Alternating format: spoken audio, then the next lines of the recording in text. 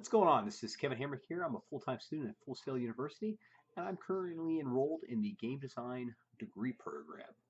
The class I'm currently taking is Technology and Entertainment and Media Industries, which we call TEM for short. And this video is actually going to be a reflection on what I've learned in that class. I'm going to answer 4 essential questions. Um, so let's get right into it. The very first question is, what exactly did I learn about my industry, the gaming industry? Well, I can tell you that when I was going into this class, a lot of my knowledge was based on about 15 years ago.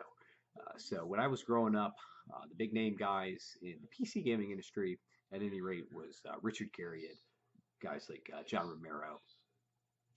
So these guys sort of started off when the industry was really young, and they sort of built a foundation. So what I really learned was that from that foundation, the industry has grown quite a bit. Not just in terms of technology. Of course, I knew the technology had grown because, I'm a current PC gamer. I know the difference between, games like Ultima 1 and The Witcher 3. Technology difference is huge, huge in these games. However, what I didn't know was how much the industry itself had grown to be so large. I mean, it's really almost akin to the film industry. And what's quite amazing, and one of my biggest takeaways from the class, is the sort of support structure that is in place for people getting into the industry. I mean, it's huge. There's plenty of support out there for new designers to learn from experienced designers. There are, companies that are been around for a while now that you can get a job at, intern at, and learn a lot of experience and stuff like that.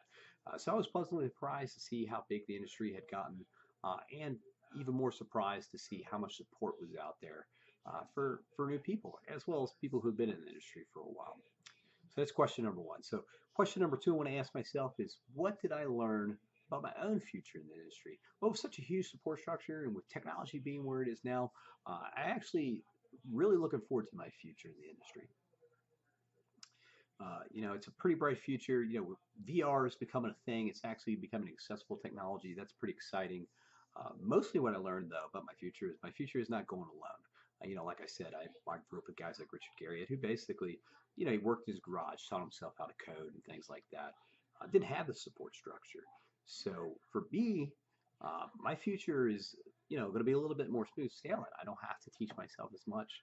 I'll have people that can help me out. I'll have a network that can help me out. And wow, it's good to do things on the side on my own. Um, you know, I don't have to, and that's what's really great. And that's kind of what I'm looking forward to most in my future is being able to work with a solid team and making some great games. So going into question number three. And question number three kind of goes off of question number two. Going forward, how I'm going to apply the skills that I learned in this class. Well, the biggest skill I learned in this class actually is networking. I'm not a big social media guy. Part of this class, the only thing I had was a private Facebook account. I keep it pretty private as far as the settings go, so I really only see my friends on Facebook. So I had to kind of learn how to do some social media networking, and I'm still in the baby steps and stuff like that. But it's a really important skill. I'm learning how to use LinkedIn. First time ever I've got Twitter. I've now got a professional Facebook account. I've actually interacted with some of the people I looked up to as a kid through Twitter, which is an exciting thing. So going forward, I definitely think that the skills that I learned about social networking and just the concept of social networking is going to be really big in helping me reach the place I want to be in my career.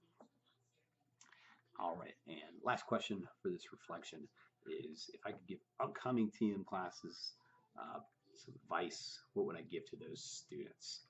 Well, that's a pretty simple one. There's two things I actually want to hit on. The first one is, don't underestimate how much time it takes to finish the work.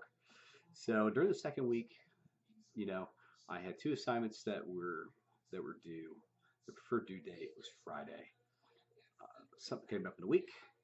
Friday came along. And while I had time Friday morning, I was like, well, I'll start in the evening. And I started around 6 o'clock. I thought I'd be able to knock them both out in no time. Truth is, I got the second one in 5 minutes before midnight, and I almost lost an easy 5 points. So do not underestimate the amount of time it takes you to do your assignments. If you got some downtime, use it. Work on your assignments. So that's a really, really big one. Make sure you do that. The second thing I want to tell future students is basically go into this class with an open mind. You might think you know a lot about your industry, or you might know a lot about your classmates' industries and stuff like that. But you could always learn something. So make sure you go in with an open mind. You get the most out of the assignments because you can hit all the wake up points and get 100 points on every assignment if you hit every little check mark in the box. But that's you're not going to get anything out of that. Sure, you might get an A, but who cares? What you really want to be able to get out of this class is, the knowledge that is going to make you successful. All right, and the only way you're going to be able to do that is if you earnestly do the work and try to learn as much as possible with the resources that the class gives you. And that's pretty much it. That's my biggest piece of advice. So this has been my reflection video. To my fellow classmates who went through the class with me, it was great working with you guys. Hope I see you in future classes. And to all future TEM students, I wish you the best of luck. See you guys later.